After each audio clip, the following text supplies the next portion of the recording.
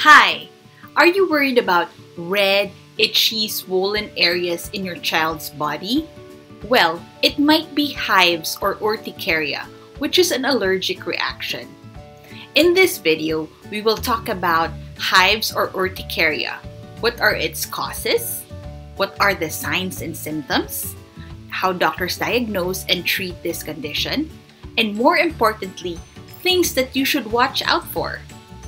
Hi, I am Dr. Kristine Kiat. I'm a board-certified pediatrician, and in my channel, I give you weekly videos for any question that you might have in order to help you raise happy and healthy kids.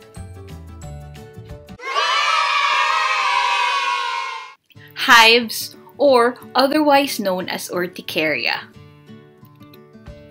So these are red, swollen, itchy areas that show up in the skin. It can be from an allergic reaction to food or medications. The cause may also be unknown. Well, it might show up as half an inch big to several inches big and can show up all over the body or in just some parts of the body.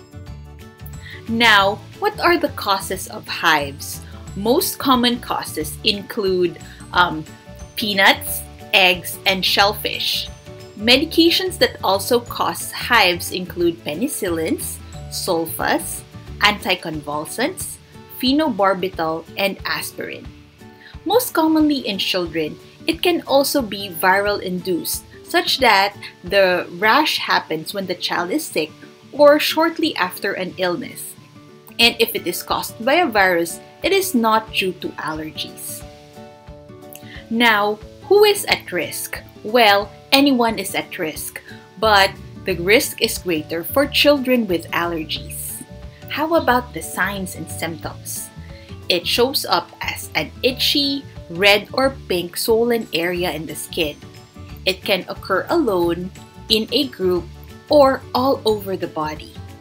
It can show up in one spot and then go away after 24 hours and then come back in another spot.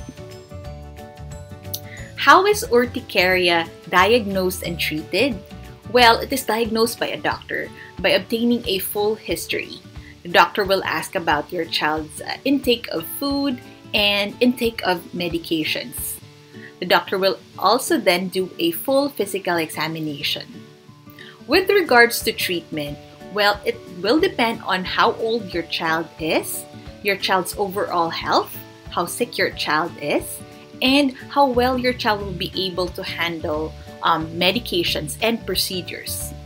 But the best form of treatment is to avoid triggers.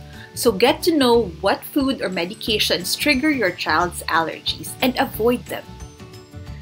The doctor would also prescribe sedating antihistamines such as diphenhydramine or hydroxyzine, and another option would be the non-drowsing antihistamines such as cetirizine or loratadine.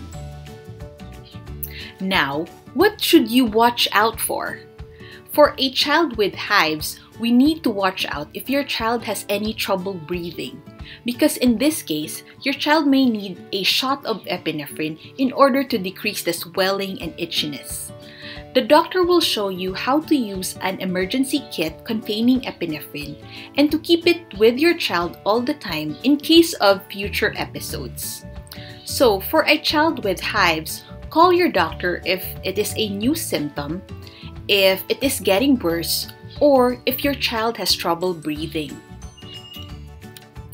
Alright, that's the end of our video. I hope you enjoyed watching and you have learned a lot. I'll see you on the next video. Hi! I hope you enjoyed the video. I am here to provide support and help you raise happy and healthy kids. If you have any questions or if you want to suggest a topic, just type in the comments below. And don't forget to hit like, subscribe, and the bell button to keep posted. Alright?